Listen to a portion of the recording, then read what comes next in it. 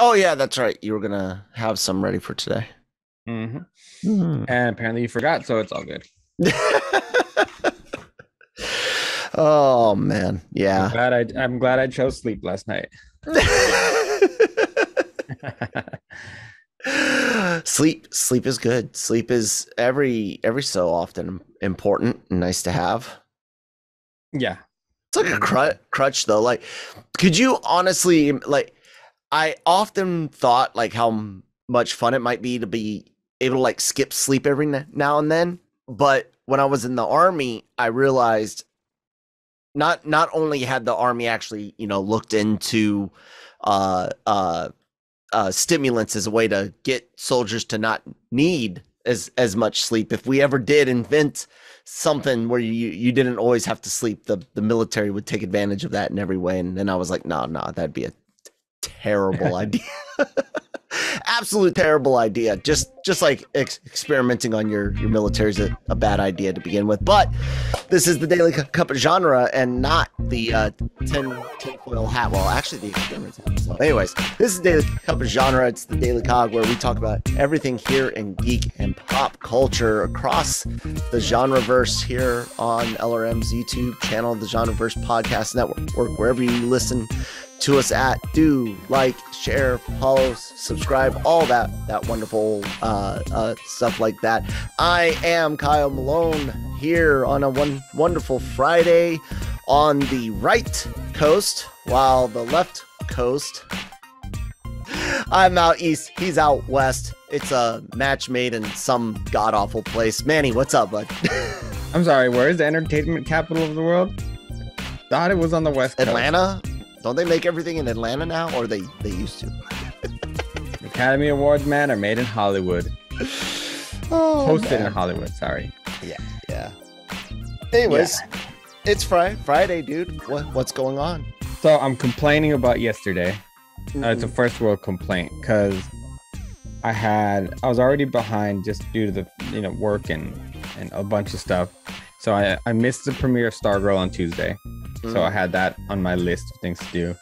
There's a Field of Dreams game last night where the Yankees and the White Sox played an amazing game. The first ever Field of Dreams game, and Commissioner, I forget his name, he said he wanted to do it again next year. I don't think it was the first one. I think they've already done it. Maybe first modern? I heard something on the news today about like first something, and then he said that they wanted to do it next year. Maybe it's like the first of the new. I don't know. I thought they had done it once or twice before. Maybe. Point is, the villains lost, so fuck the Yankees. Only the second worst baseball team in existence, behind the Dodgers. If you're a Dodgers fan, you're a terrible person. Worse than Kyle. Manny's dropping true. Well, no, hold on. No, how does someone be worse than me? Well, you're a Dodger fan. That's how. And I'm not a Dodgers. Oh, okay. Just go. No, I'm saying. Yeah, I got it. That's a good point. Yeah. Anywho, but then yesterday, HBO Max drops 3 episodes of Titans. Mm-hmm. And they also, and then on NBC, which we'll talk about in a minute, 2 episodes of Brooklyn Nine-Nine.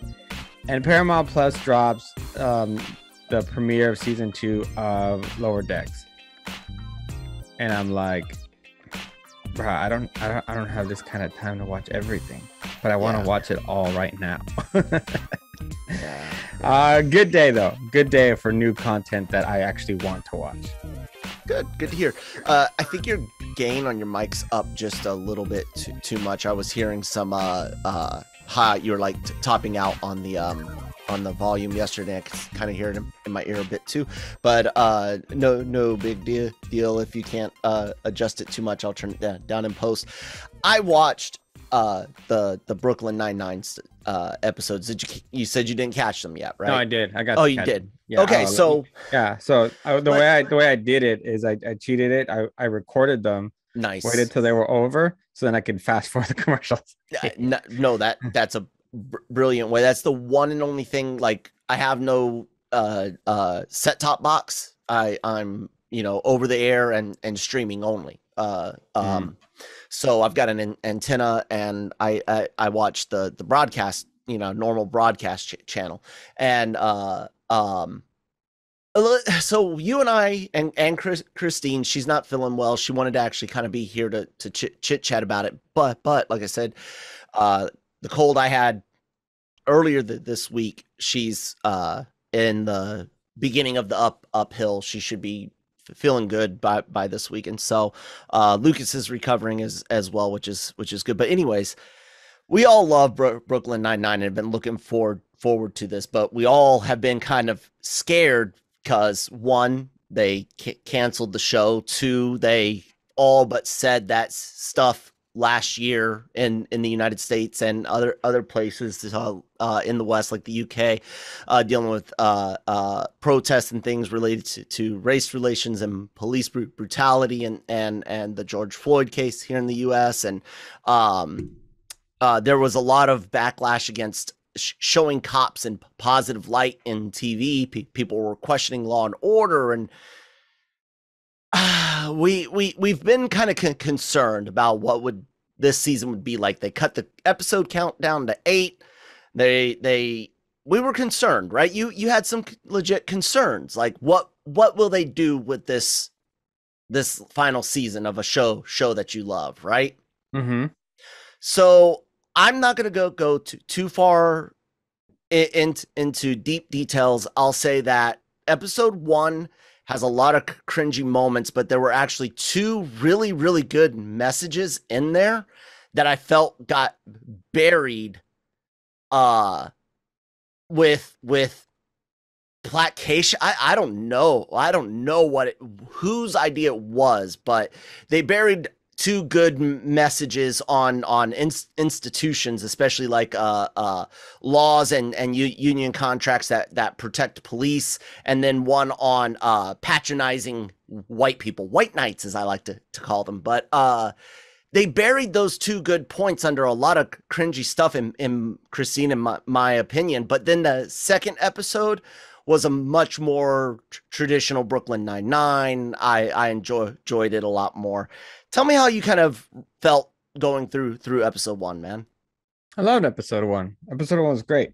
And then I love the fact that they debuted 2 episodes, because it gave them episode 1 gave them the opportunity to use the platform to speak up on kind of their homage and their recognition of what transpired last year. And I think that each of the characters, they used kind of who they were and played their roles well.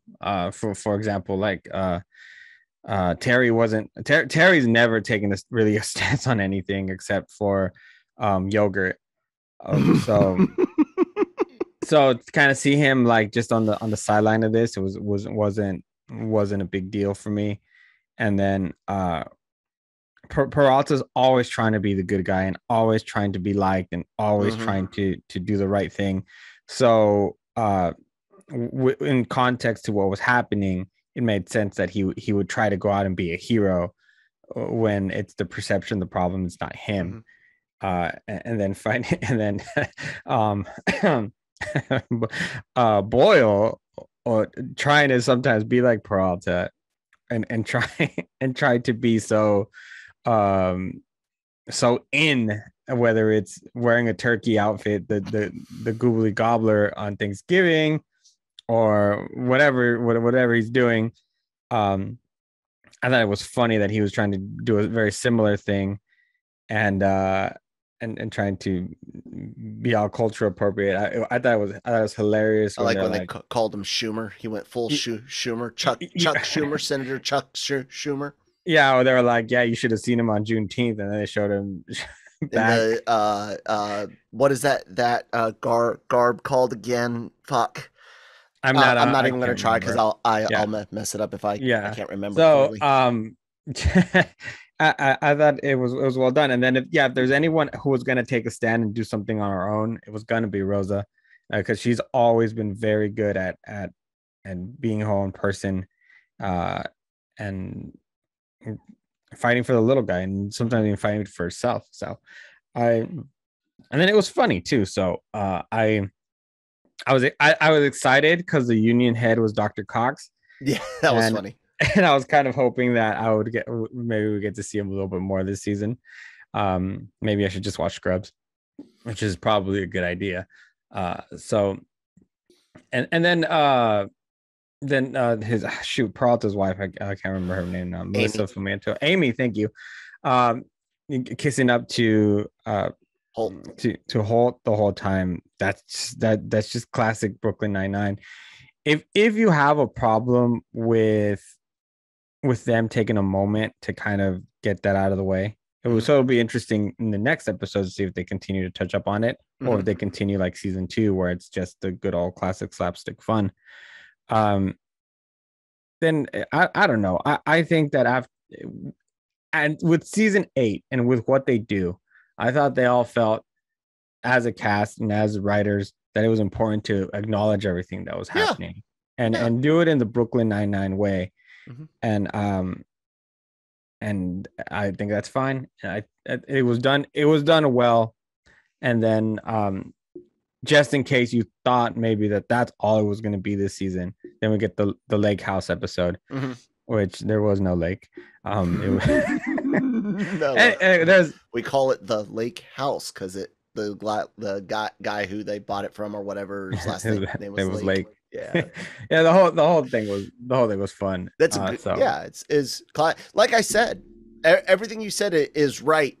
As far as they use that episode to tell them, like I said, 2 very, very important messages. One, the Boyle thing about patronizing and what is and isn't about you and for you, right?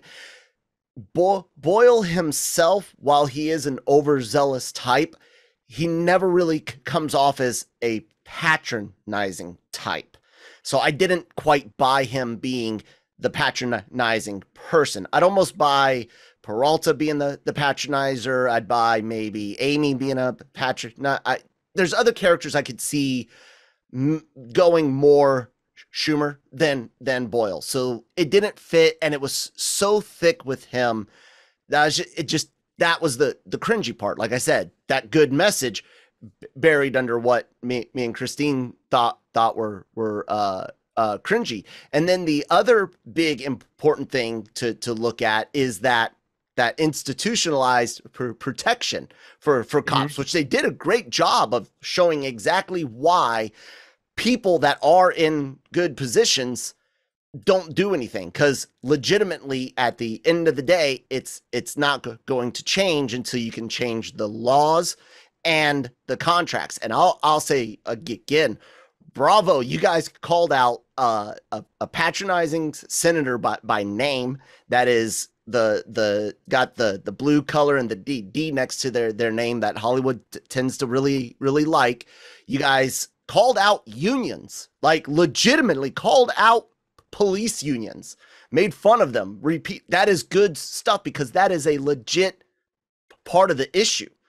The unions protect bad cops in attempts to protect good cops. Got it. But the rules and the laws have got to be looked at. But then you go around all this time to hammer on other points that are surface level and more localized individual outbursts versus the systemic issue. And again, I was like, God, why you guys have this awesome point? You use this beautiful comedy bit with the female that was in charge. I don't know if she was like their precinct chief or one of the internal affairs people, but the one that, was explaining to them why she couldn't. It's an awesome comedic part that delivers just great message. I hated also seeing Terry sidelined a bit, because he had that great episode with, and I know maybe they didn't want to use him again because he had the episode where he was, harassed by the cop in his own neighborhood. And that was another great episode. So maybe they didn't want to use him again because he did have that story arc, but he's such a core part to that group. And the only person he really kind of helped was the Boyle character, where again, I didn't feel that's necessarily how Boyle was. Regardless, 1000%, they got their message out. They didn't drop all of it. Some of it carries over into episode 2, rightly so, with Captain Holt, who points out, I'm a black cop in 2020, 2021. Things are rough. And that carries over with the Kevin story going forward into episode 2, where it is still this really heartfelt thing. There's still some good social commentary. I love Rosa being on her THC gummies. Oh my God. I know exactly what it's like to be like, how long have you been there? I have no idea. Tell me what you think about carrying over some of those themes from episode 1, the way they did into episode 2, while settling into a more traditional Brooklyn Nine-Nine. It was a great story arc because just the way Holt explains it. I'm a black man, 2020. I'm not, and he's also a captain of. He's also a police officer, yep. and he's also gay. Mm-hmm. I mean, he has Peralta as his lead detective. I mean, he has all kinds of things just working against him. So of course he's stressed out, and of course it's going to take a strain on your personal life. Mm-hmm. Because I would think that for him as Captain Holt, he found himself in a very, very difficult place last year. So I would think that would absolutely carry over home, cause problems with him and Kevin, and thus we have it was totally believable that this is why they're having problems. Plus they don't I don't know if it's they didn't mention him at all, but I wonder what's up with Cheddar. I didn't see him at all. I know that the dog that played him died, but that's not the point.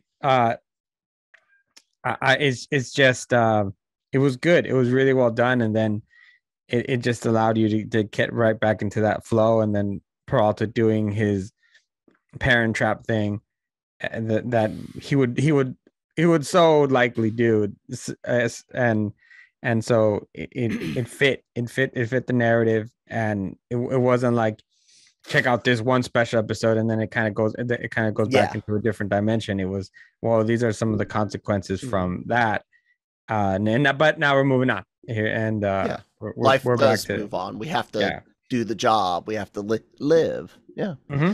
I liked it.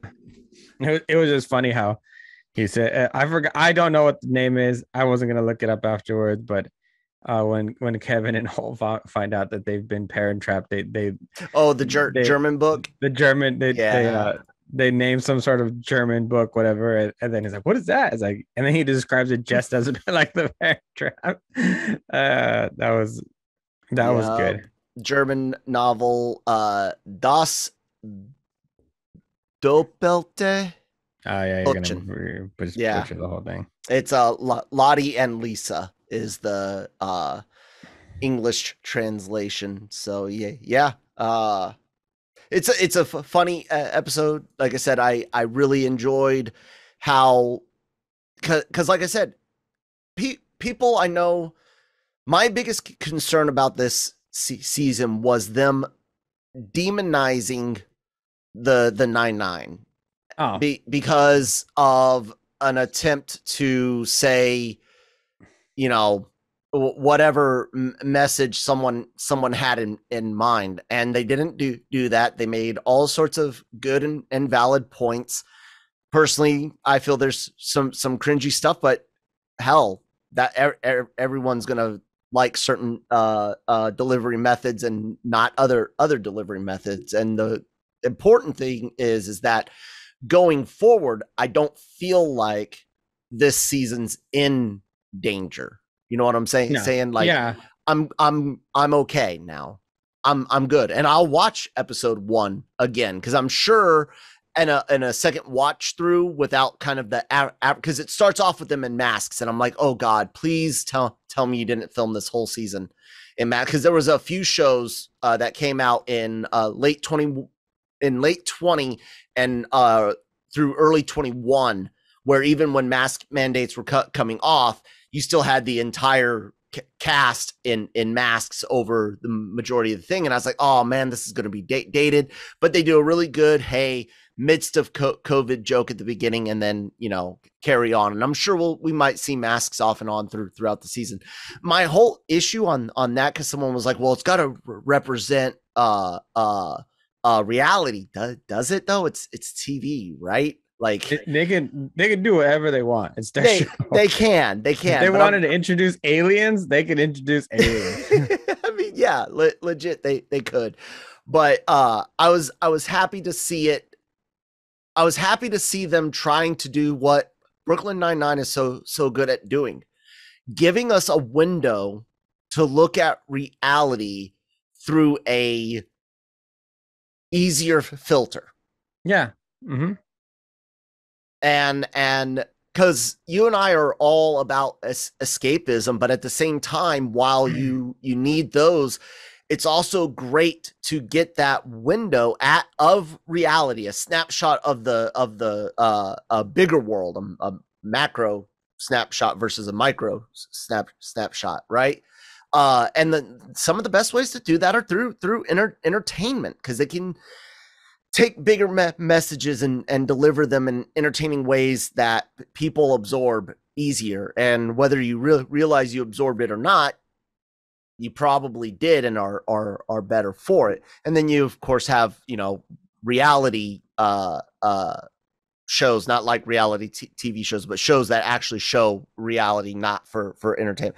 All of those are equally important. And yeah, I'm happy. So did you catch up on anything else, or was that the ones you made sure that you watched? Was that? I watched all 3 episodes of season 3 of Titans.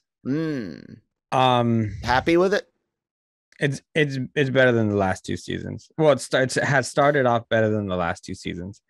I got stuck with an embarrassing moment for season 2 when I had to review it anyway. That's why I was watching with some friends, and it was a horrible episode.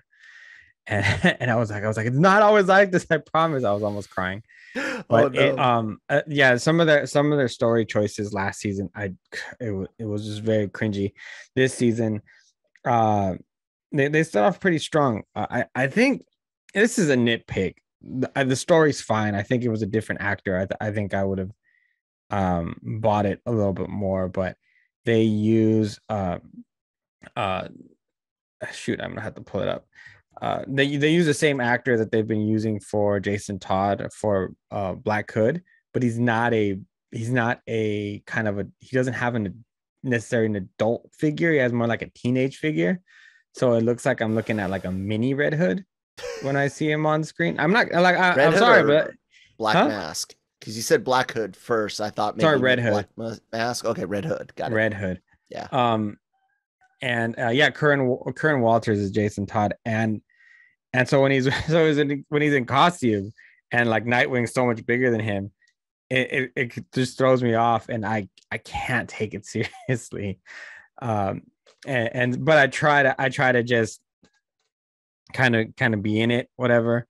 For the story purposes, a friend of mine, Brian Edward Hill, is one of the ones who actually has taken has done the writing for it, and he's a phenomenal writer. If you haven't read Postal, it's one of the greatest comic books I've ever read. And yeah, it's the character moments are better, and then also the stakes were a lot higher and a lot more personal for the team.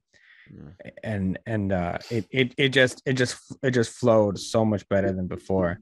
The one thing I will say is that, and I hate when they do that. They've done it several times already. They'll tease a moment or a certain character, and then just shadow them.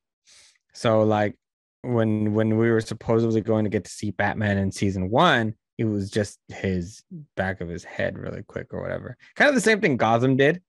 Remember, like at the end we were supposed to get Batman, and then it was just like a quick silhouette, and I was like, oh well, that was a waste of I don't know how many seasons. Kind of like the Tom Welling ending of Smallville, where he had to open the shirt, and then they had a CGI flyby. Yeah, so like kind of like that. But in this season, because you're telling the Jason Todd Red Hood story, the season starts off with the Joker beating the crap out of him with the crowbar, which you only see the shadow.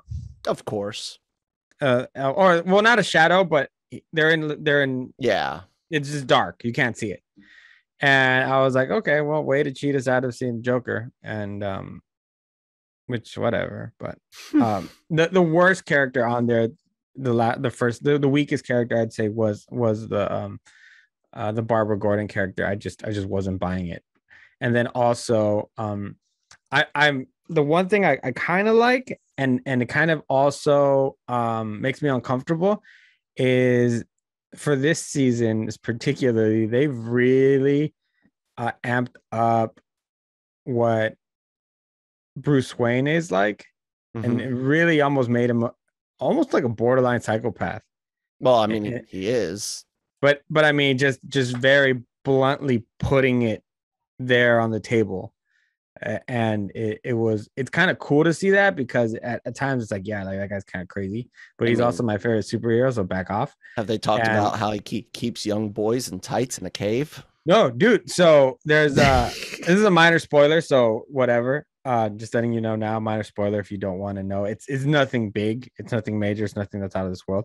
But there's a moment where Nightwing, Dick Grayson, is trying to kind of talk to him about, is he okay? Is he grieving or whatever? And he goes in his files and he sees that it's like the day after that Jason Todd has passed away.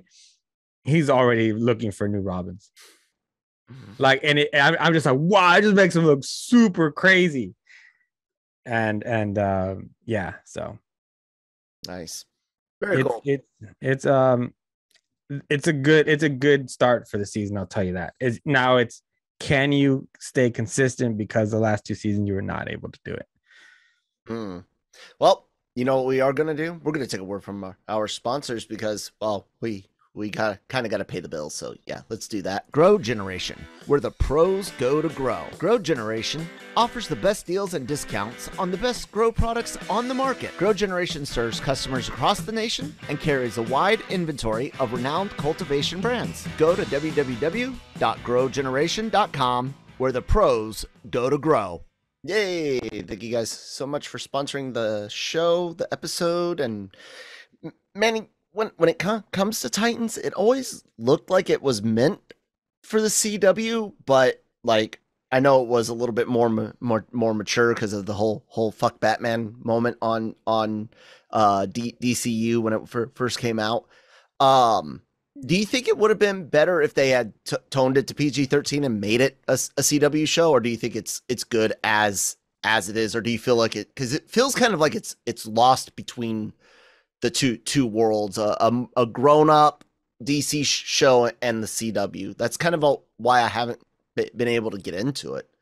No, I think it's fine where it's supposed to be, because I mean these are kind of edgy teenagers, young adults that really are trying to figure out their own way, because it seems like most of the adult heroes are pretty messed up, and so they have a lot of intimate moments sometimes with each other. They have a ton of language, and then they're able to kind of amp up the violence a little bit more when necessary to kind of prove a point, or just be. Could it have gone in the other direction then and up the production style, or we'll say up the value a bit, change the look, the aesthetic and the production style more, so that it doesn't feel like it's stuck in CW world? Because that I'll be honest with you, that's what's rubbed me the wrongest way with it, is just the aesthetic doesn't match the tone. So yeah, if it could go more the other way, maybe I would like it more. Is this new season feel maybe like production's a bit different, or does it feel the same? It does feel a little bit better, but I think what helps is that we're no longer in San Francisco, we're in Gotham, where the aesthetics match a little bit more as far as the tone of the colors and the mood, because Gotham is so dark and bleak and almost mute, because villains would suck the life out of it. I still don't understand why anyone would want to live in Gotham. Uh, but yeah, I think that I don't. It's not a pass, but I think probably what it suffered from is the fact that it was the first one that they did. Because if you look at Doom Patrol has it almost it doesn't necessarily have a better production, but just with the I think the actors elevate it just quite a little bit more. Yeah, I can see that. I will say, because we watched all of the first season of Doom Patrol. You're right on the production quality, but I will say that I think they got their colors and their shots to match better than season one of Titans did. Season one of Titans, I don't know if I'm able to explain it right. I hopefully you understand what I'm kind of getting at is that whole CW feel and tone as far as like look aesthetics, not the story and acting was what felt off. But you are right. The Doom Patrol definitely does not have the world's best budget. Should we watch season two? I mean, season one was all right. Oh, I really like season 2 of Doom Patrol. Cool. Brendan Fraser is just so good as the voice of Robot Man, and I think they just have they have really good chemistry. The crew does. Deanne Guerrero, so good. Also, April Brawley, and they have great character moments, and then just insane moments, just dumb stuff. I mean, it's Doom Patrol. It's supposed to be what it is, and I Yeah. think that's why.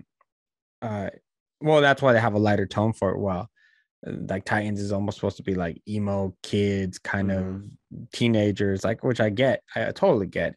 But yeah, though my biggest problem with season 3 so far is just how small Red Hood looks, and well, because I mean Scott Liddell did 52 issues for Red Hood and the Outlaws, Red Hood Outlaw, and I don't know, just the kind of the presence that I'm used to seeing, and then also under the Red Hood, and just kind of just how he was animated. But I get it, that's the actor you had, and that's who consistency and whatever. But it's it's good. I especially where I left off this past the third episode, I did not expect that at all. They actually got me, and so I'm very much looking forward to next week. Let me see if I can get it earlier, but I'm not gonna I'm not gonna cross my fingers. So another thing we need to talk about. What's that? I don't think we talked about it, or maybe it happened yesterday, and my sense of time right now. It's off. It's all right. 100%. So your favorite movie Venom is being pushed back a couple weeks. Oh yeah, I know. Yep. And Venom 2 from September 25th to October 15th and beyond, maybe. Yeah, and beyond. and now Sony is also debating whether to delay or sell Hotel Transylvania Transformania, either to a streaming service or just push it back. And then we know Clifford has been pushed back also. So whatever these studios decides to do not push back my damn James Bond movie again, because I will be very upset. You can push back Venom all you want. Hell, I will buy you a push broom. Do not touch James Bond. Let me see. Are you getting nervous about them inching Venom the way they do? That it might actually have a tie to fucking Spider-Man. No, I'm not. I'm joking. I'm paranoid, people. But yeah, dude. I mean, you know what's funny is that I'm not the biggest Spider-Man guy. Yeah. So if that happens, I will laugh for 3 days because I know how disheartening it will be to Spider-Man fans. Yeah. Well, apparently not as disheartening as we thought it would be. look. There's a lot of concern. There's been a massive rise in cases, a less massive but still worrying rise in hospitalizations. Deaths, thankfully, for the most part, remain mostly unchanged. Overall, I know there's some places that have had upticks and others that haven't. Like my state remains steady for the last month or two, between 3 and 6 a day, with 0 here, 1 there, things like that, which is at least a semi good sign for the efficacy of the vaccines and treatments, meaning that, yeah, sure, there's this surge, but less people are dying during this surge. Hopefully it stays that way, and hopefully it peters out. Brian asked me about Shang-Chi again, and I told him, what you had said. Hey, they're saying, screeners are in person, the events for the film are in person, and stuff like that. I just, no one has yet shut down their here in the US, as far as I know, maybe some localizations, but no one's shut down the theaters. No one's shut down the amusement parks. Hell, my area is on the national news because of a fight at Busch Gardens. So, Ghetto. yeah, it was. I saw it happen. I was like, that's on the Griffin, and sure enough, it was in the queue for the drop roller coaster. Anyways, nothing really has been saying closed down. So, do you think it's the fact they don't? Do you think it's less the studios are afraid of shutdowns and mandates, or do you think it's them looking at the numbers from some of these movies that have come out recently, man? It could be both. I mean, especially for like Hotel Transylvania. Mm-hmm. Hell, it might be better for them just to sell it. Just, hey, let's give me this lump of cash and we're done. And movie like that, you're not gonna have anyone suing you for it. So I think that would be a smart play for them. And it's just, yeah, I don't know if maybe they want a certain amount of return and they just don't feel like they're gonna get it. But I think that, like, it's just such a strange time we live in, because really and I'm not a doctor, so whatever. Mm-hmm. Some of the states that really took care of themselves are taking precautionary and have been taking precautionary steps this second time around, haven't closed anything down. It's just, hey, we don't want this to get out of control, so we're gonna go and we're gonna do this and do that. It's not like certain southern states that are like, we ride at dawn, bitches. and then you see the difference. It's also just the number of people who have decided to be responsible and get vaccinated.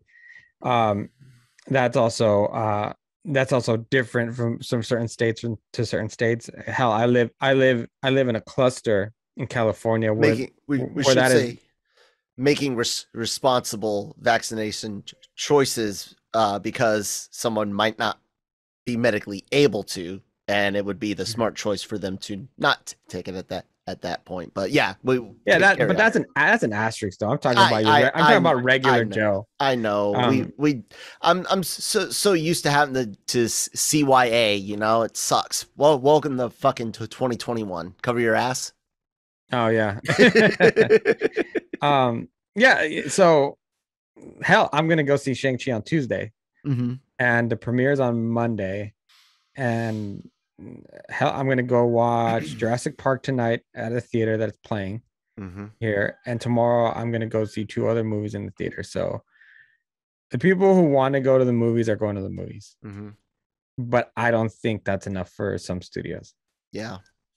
Should studios be prepared to look at changing their movie method, not the day and date, guys? I'm telling you now, studios will fight that to the death, including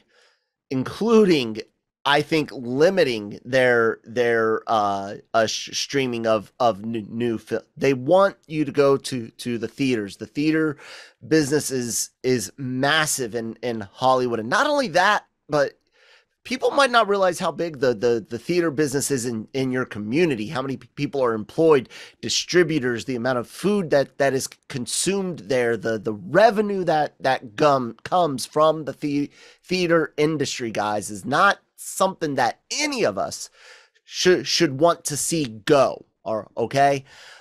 That being said, do you see scaled down productions, scaled down releases, scaled down budgets and things like that to kind of bridge the gap? No, I don't see that at all. Then what's the answer? What if the answer is to hang on? People are just willing to wait those 60, 90 days for it to hit home digital. Mm-hmm. Yeah, well, the answer is to hold on. This is not going to last forever, and I mean we're already on the better path than we were last year overall. At least we can go to the movies. But yeah, to your point, theaters. I mean, studios absolutely want their films in theaters. If not, Shang-Chi would be available on Disney all access. Free Guy would be available Premiere somewhere else. Access, yeah. They wouldn't be making such a stink about on their movie posters and on their ads exclusively at theaters, only in theaters. If it was a case where they wanted they really wanted to push streaming services, they could have absolutely done it already done it, and kept that excuse of the pandemic, but they decided not to. So I and it's not just greed. I know part of it is, yes, absolutely. They want to make millions and millions of dollars. How dare they? But that's right. that's not the sole. You guys got to understand, it's an industry that employs so many people. If you scale down production, that's less electricians, less lighting, less makeup artists. It's less everything. Like it's. And then depending on the type of movies, you have different budgets too. Exactly. So just think of Joker, for example. That was a $33 million movie. Oh, I think it was $55 million. Sorry. Between the two. Anyway, but you see how it made over $1 billion. Mm-hmm. And then you have a movie like the Suicide Squad, which for the circumstances hasn't necessarily even made up the money that's spent. But it's because of its circumstances. I think that the ones who really did a good job for 2021, kind of seeing that they were going to teeter up and down, having Warner Brothers, because they're not worried about it. They're like HBO Max or the theaters. You can watch it anywhere. And they did the smart thing of making a second tier, the ad-free tier, where it's going to cost you a little bit more. And that's the only one where the new releases are available. Interesting. Well, actually, the ad one is a little bit cheaper than what the regular one was, but the ad free HBO Max is the only one where you can see the films. Yeah. Interesting. And so, I mean, yeah, that's not too bad of a deal. I mean, right. Yeah. But so for the releases, the rest of the year, they're not worried about pushing things back. They're not worried about if it's gonna make it or not, because one way or another, they're slated to be released on both HBO Max and theaters. So if they could only put it on their streaming service, kind of like they almost had to do with Kong, or like they had to do with Zack Snyder's Justice League. They're like, it is what it is. This is our 2021. True. True. I mean, they also did the really smart thing, which was pay out. Just pay out. They paid out, guys. They if everyone will remember, because Tenet was supposed to save cinema. I still haven't watched it. I mean, I keep meaning to, and I keep looking at the time, and I'm like, 2.5 hours. I watched 15 minutes of it, and I was like, I'm done. Yeah. But it's they said, okay, we understand a lot of you guys get extra money if it does certain things at the box office, and I don't know if actual numbers have been disclosed, but people got paid what they would have made for certain amounts. Up to how much, I don't know, but all of a sudden you don't hear anything. I mean, you Dune's Dennis Villa the guy directing Dune, he complained, then silence. Nolan complained, and then silence, and then I mean, like legit, guys.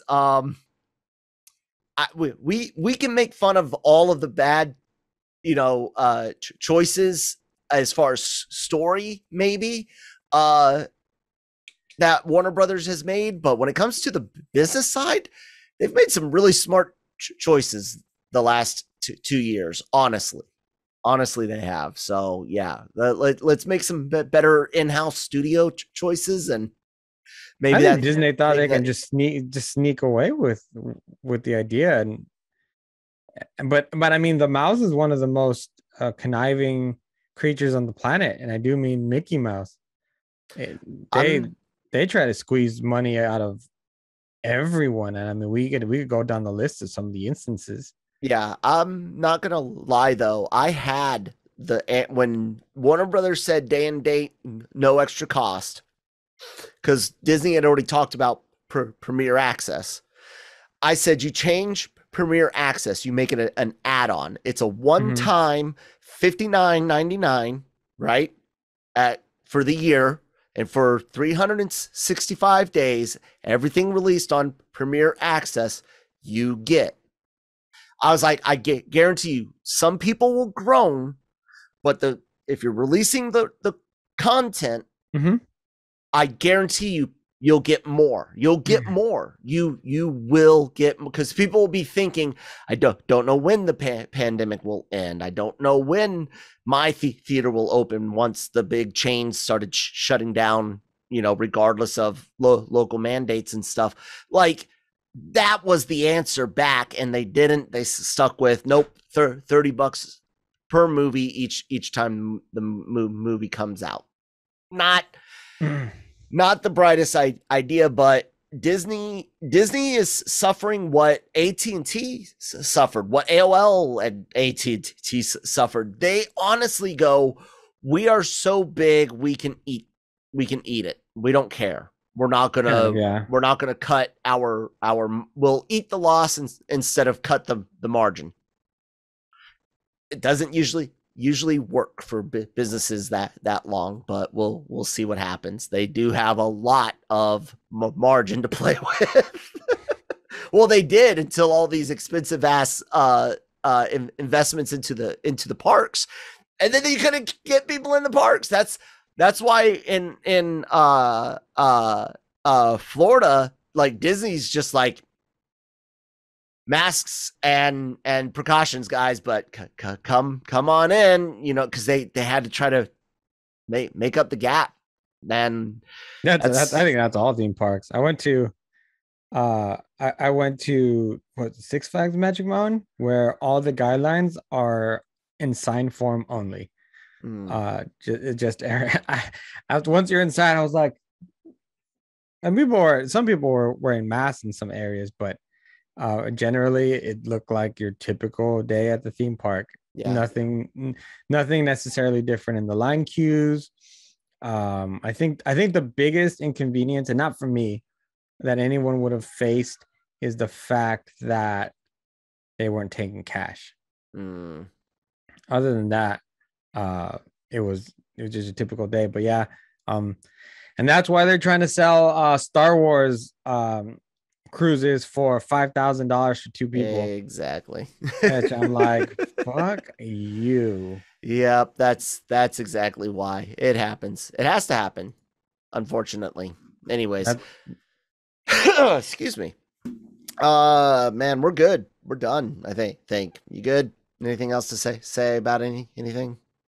Let me see if let me take out my political agenda notebook really quick. Go through item number 3.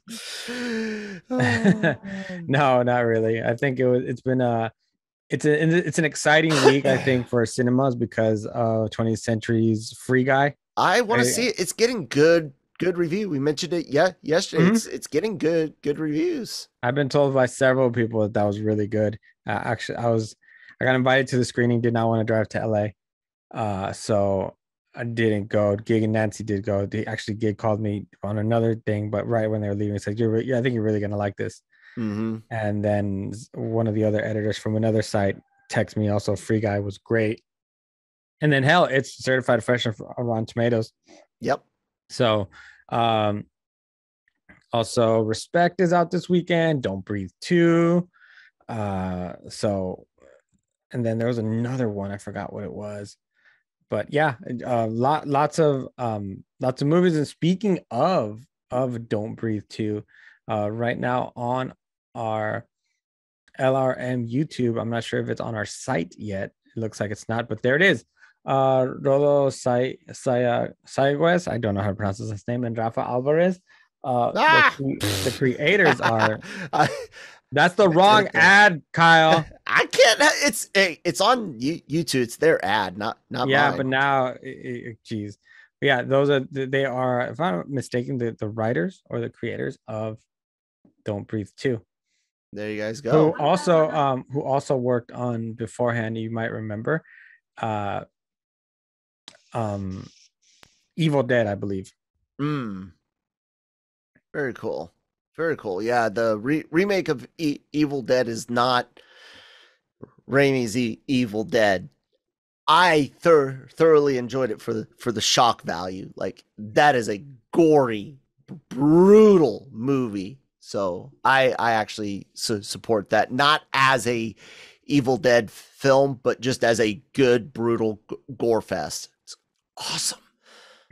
Yeah, I can't. I don't need that kind of movie in my life. I mean, do you have issues with like body modification? People that have like split tongues and stuff like that? Yep, can't watch it.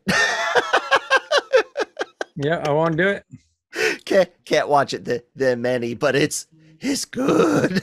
I love it. Anyways, yeah, so I don't know why I closed the share, because now I gotta do all the housekeeping stuff. So, ladies and gentlemen, do check out lrmonline.com every single day for all of your entertainment news, needs, and opinions. As you can see, we cover everything: Lucifer, tabletop games, Marvel stuff, Star Wars stuff, what we do in the shadows. God, I can't wait to see that again. Oh, it's such a funny fucking show. So we cover all of that here at the LRM Online YouTube channel. Everything you guys can imagine in podcast format: Marvel, anime, Star Wars. Our old reviews are up and ready for you guys to listen and yell at Jammer for having god awful opinions about Empire Strikes Back and The Last Jedi. Spanish language exclusive interviews, exclusive interviews in English, things for kids. A lot of things not for kids. Things for kids clearly marked as, and anime and all that, and all of the podcasts, of course, are available here on the LRM Online, or excuse me, the Genreverse Podcast Network, brought to you by LRM Online. Yeah, it's there, guys. Everything. Check it out. Like, share, subscribe. Manny, anything else you want to say about yourself, or interviews, or clips, or anything? I like burgers and fries. Burgers are pretty good. Fries are depends. Let me ask you this: you had the choice of just burgers and burritos for the rest of your life? Which one is it? Burgers, man. I'm sorry. Now, if you said tacos or burgers, we're gonna have to fight. That'd be like, I'm burger yeah. aficionado that I think I'm always gonna choose burgers, but like you're asking me to like sit there and cry for a couple of hours. Yeah, like that's how I'm not as big on burritos as I am everything else that you could do with tacos, but and I know you can do a lot with burritos. I'm just not a big beans guy, so forgive me. But no, yeah. me neither. I don't eat beans on themselves. Okay. I'll eat them in a burrito, not in any other setting. How many tacos do you eat at a time from a taco truck? Do I have to answer that? You do. It really good. So they're usually either sold in pairs or threes, depending on the cart, and I usually will have one or two orders, either two twos or two threes. Okay. Oh well. Why? Just trying to figure out your character, man. How do you do that by number of tacos? Because it also depends. Are they actually more traditional in a smaller corn tortilla? Are they more Americanized? So I'm saying. Bigger? So I'm taking street tacos. Traditional street tacos, I personally would like to get about 4 or 5 of those. So again, they still usually out here come in 2s or 3s, and I'll usually get two orders. Okay, cool.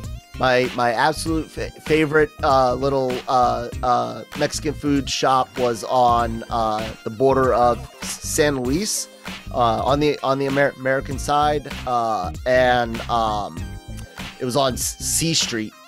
Oh my God! I remember the first freaking carne asada quesadilla that I got from there. Dude, like Taco Bell, their stuff is, that little wimpy. This shit was fucking massive and stuffed to the brim, overflowing, fucking perfection. Big old like 20-ounce cup of fries, and then a giant soda, and it was amazing. Nice. So, anyways, Algodones on the Mexican side. There are several really great restaurants. Go down there and eat. So, anyways, guys, we're gonna play our exit video. Social media information down below. Thank you so much for listening this week. Hopefully, I will not miss any time next week. But until then, bye.